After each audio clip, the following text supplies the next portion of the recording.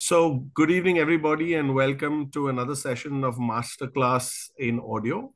This is session 14, isn't it? Session Session 12. 12. This is session 12. A few quick rules. Kindly keep your mics muted. This is just to avoid any, noise coming in and disrupting and distracting us from the topic at hand. You can raise any questions that you have. Kindly do so in the chat. Karthik is going to be monitoring that all the time, and at a relevant point, when if it's relevant to the discussion and needs to be put in, he will interrupt JR and ask that question. Otherwise, we will definitely have a Q&A post this session where you can clear any doubts that you have or ask any questions that so may arise from this real deep dive that we're going to do in analog audio. So let me introduce our guests for this, or our master for this evening, J.R. Boisclair, or Boisclair is Nice. pronunciations. Well, J.R. did his BA in philosophy and has a wide range of experiences before entering the realm of audio. He has held executive positions in several top institutions and is very widely traveled. He has consulted extensively in the past for a variety of verticals, including financial services, strategy, logistics, and in addition to volunteering on many fronts.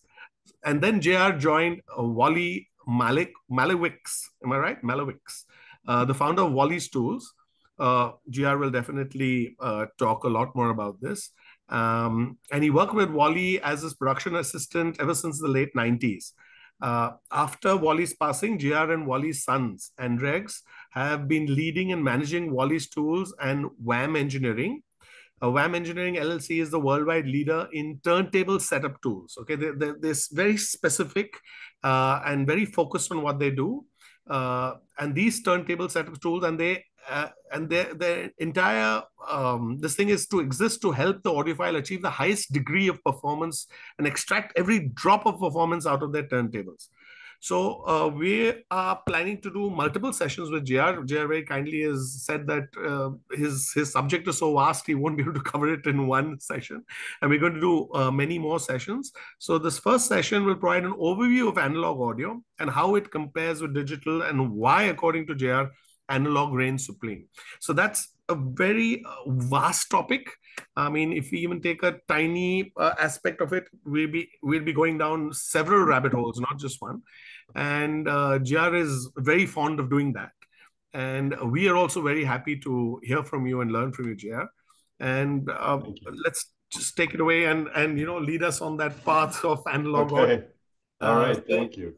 So first topic, question obviously that comes in mind is, I mean, analog has been around since the inception of sound. We human beings are analog, right? I mean, that's the way we perceive sound. So with the advent of digital and the advent of the MP3, I say, which is a death knell for good audio, but increasingly digital has upped the ante and has come, and a lot of people say digital sounds as good as analog. Well, you're going to differentiate that for us and tell us whether that's true or not, and what does one need to do to make sure that your entire analog chain is pristine, and that will take you for give you another meaning, another experience of listening to your audio collection. Yeah. Exceedingly few people have ever heard how good analog transcription is. Even those who've lived with their turntable for decades haven't optimized it. In fact, one of the things we do here in the laboratory is we analyze cartridges for their optimal alignment within the group. There are 4 angles to be concerned with. And regularly, when our clients get the cartridges back into their hands with the means to hit all of those 4 angles, almost invariably, the response back is, wow, I'd never heard this from my records before. And it's quieter. There's more information. It's more immersive. Well, analog, it is a mechanical transcription medium, right? So the the groove was created in the first place in the cutting lab by a particular shaped tool, a cutting stylus. And we know what the shape of that stylus is and how sharp it is on the sides, and try not to get too technical, but I want to give a high altitude view. And so just like you can imagine, a square peg doesn't fit into a round hole very well, That's and, true. unless you decrease the size of the square peg so it'll fit through the through the hole. The similar concept applies to vinyl playback. If you don't use a stylus that is a facsimile of the shape that was used to create the groove, and then orient it so that it is reading the groove in the same four angles that it was laid down in, well, you won't get all of the information. You won't hear how quiet it is. You won't hear the layering between instrumentation and the distance in 3D space between all the instrumentation.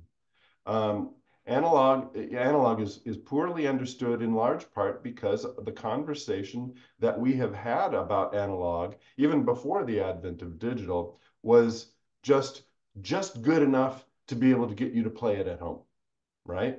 That's the conversation we had in the Right. audio magazines.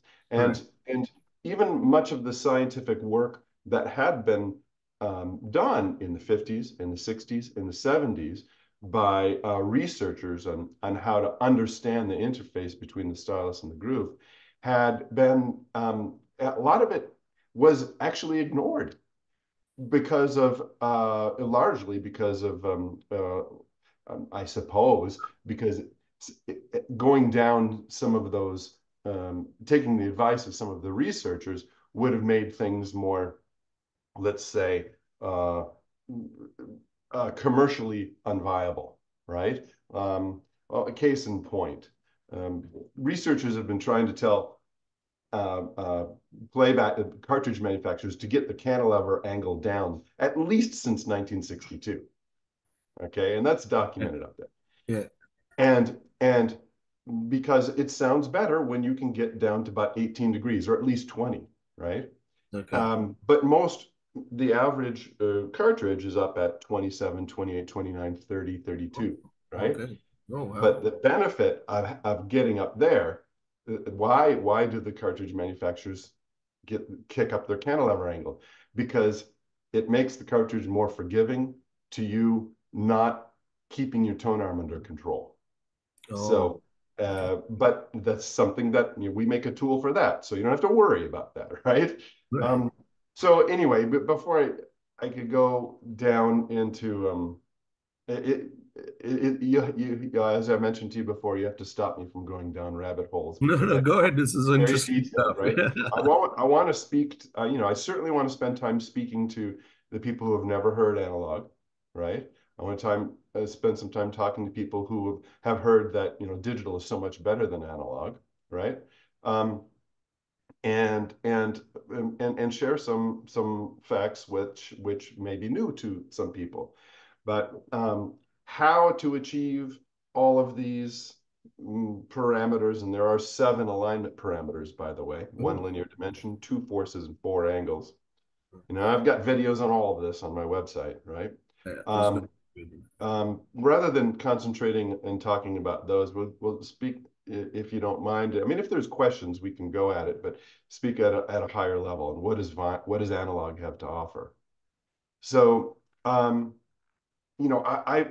very blessed. I get to play at the high end, right? Okay. And my clients are tend to be at the high end, right? And I've heard systems costing, you know, well over $1.5 million, Oh, $2 all right. million. I've heard some fantastic systems. And I can certainly say that the amount of money you pay for a system does not guarantee you better sound. That's true Okay. in any part of the Yeah. world. Yes. Definitely. Definitely. Okay. Most expensive system I heard bored me to tears. Oh, really? Okay. Um, so you can get sound without spending a full absolute fortune. Um, with analog, and I have, and I geez, I love it when when I spend some time with a client and we optimize their analog and then compare it to digital, many of my clients, before I'm done helping them optimize their analog, have spent much more on their digital than on their analog, right? And spent more time listening to their digital than their analog. But I can't tell you the amount of times that when we're done working together, they say, well, if I sell my DAC now because I'm not listening to it I can anymore, buy then so I many more can records. release some money to buy an even better tone arm or an even better cartridge, right? Look, there's digital is fantastic and it's getting better. It is, right? But analog is getting better too. And there's a number of ways in which it is getting better. I was actually on an expert panel at the Munich show, which is the largest hi-fi show in the world, with Leif Johansson of Ortofon, Mark Doman of Doman Audio, and Craig Milnes of Wilson Benesch. Okay. Michael Fremer was moderating, and the whole topic of the panel was, has vinyl playback technology gone as far as it can go? And the answer is a resounding no. And I lay out that there are two main reasons for it. One, uh, analytical powers that we have today, the technology that we have today, the computational power that we have today is so far and above what it was even 20 years ago. And it's more expensive, less expensive too. I mean, like laser interferometry, which is Oh, a yeah. new area I really want to look at. Laser interferometry is a technology whereby you can scan a surface of a body, um, scan a surface of a material body that's at play in some way, and see how is it vibrating in both in frequency and in amplitude. Okay. Great. And this is so this is exciting because in our world of analog, and here's a fact that many people probably had no idea. In our world of analog, and I can show a photo, the groove is a 45 and 45 degree groove that's cut. 45 degree, 45 degree, right? It's a channel. And then as the walls push up, Move up and down. Yeah. back and forward, they create that those perturbations create an excitement of a coil, which is 6 millimeters away that's sitting in a magnetic flux field. All right. And then, of course, when you excite a coil that's sitting in a magnetic flux field, it throws off an electrical signal. Well, there have been many questions in the past that asking the question, what is the smallest perturbation we can make in the groove wall and still have it be audible under normal commercially available amplification systems? And the studies don't all agree with each other, but the most conservative study says 350 in the low triple digit nanometer range. Nanometer. Whoa. Nanometer. I Yeah. thought it was micrometers, nanometer. Wow. No, micrometers. I'll show you a photograph if you like. Micrometers are loud. Okay, Oh, loud. I mean, even single digit, and I'll show wow. you. Those can be loud, right? The wavelength of violet light is about 450 nanometers. So we're talking perturbations in the groove that are smaller than the most powerful optical microscope could possibly resolve, right? Way smaller than that we can hear. But in order to extract, and now it's all of that low level, of course, it's low level information, right? Right? When you get down that infinitesimally small. But that's where all of the reality lies. The small bit of the cues that suggest the echo off the back wall, the cues that suggest how much resin is on that bow, the cues Okay. that suggest the difference between a Guarneri and a Stradivarius, All right. these are Breadth these of. are these are the harmonics that So, are. so you're basically saying that analog, the groove can give you greater definition than a CD can, because a CD uses an ultraviolet laser at 450 nanometers, like you mentioned, and the groove can resolve it down to 350 nanometers. So I've heard digital front end systems costing over $250,000 against analog system costing a fraction of that, and the analog is Winds and more realistic, and it shouldn't be that way, really. I mean, on technical basis alone, I mean, one of the most apparent things to people when they hear a really well-tuned analog system against a great digital, and you can spend more on the digital, that's fine. Once you reach a certain threshold on analog, it's just excellent, period. And what people notice is that the quality of the sound stage, it it's so realistic you could feel like you could walk into it in amongst the performers, right? Whereas say on that same stereo system, a really high-end digital system will do a beautiful job, but it doesn't have that same sense of realism, that walk through soundstage. It's like the difference of between looking at a landscape where you can, the three dimensionality of what you're looking at is obvious enough that you feel you could walk around into it, versus looking at a movie screen where you can see the verisimilitude of depth, but you aren't fooled to think you could walk into the screen, right? Um, and the cues off of the back wall of the recording studio and just the low level information, all of that is there. I'm not going to be dismissive. I don't want to be dismissive of digital. It's getting better and better. It was truly miserable for decades. I couldn't stand the sound of it, I right? agree. And there are some people like me that, that heard that, and many other people were just dazzled by how quiet it was, right? Well, analog, you don't have to suffer ticks and pops with analog. Of course, that's the common complaint, This right? was my next question coming to you. Say it's so quiet. I mean, records are traditionally, equated with the Yes. rattle and hum and the buzz, and the Yeah. pops, No. clicks that you're talking. No. No. Not if you've cared for if you've cared for your setup and you've cared for your records. Now, are some records pressed sloppily and haphazardly so that they are noisy from the plant? Yeah, but those are few and far between.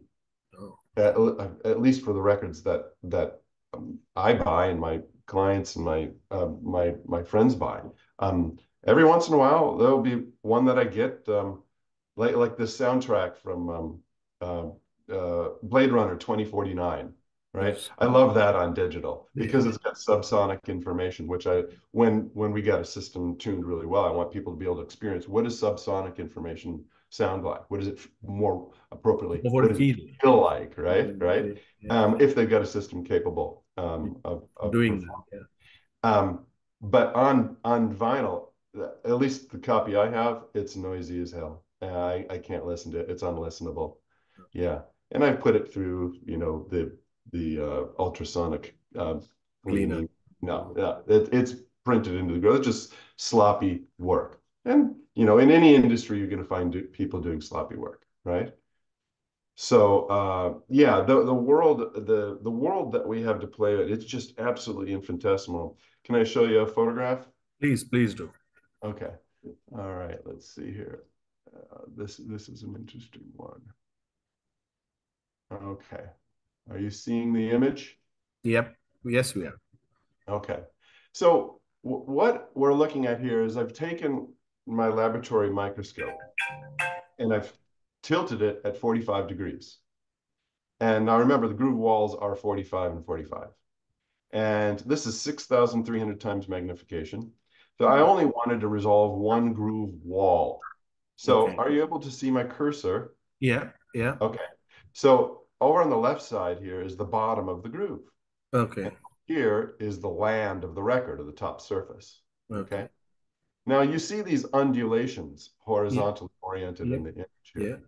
This is taken from an Ortophon test record on the test sweep. The test sweep is the track that goes right up in frequency.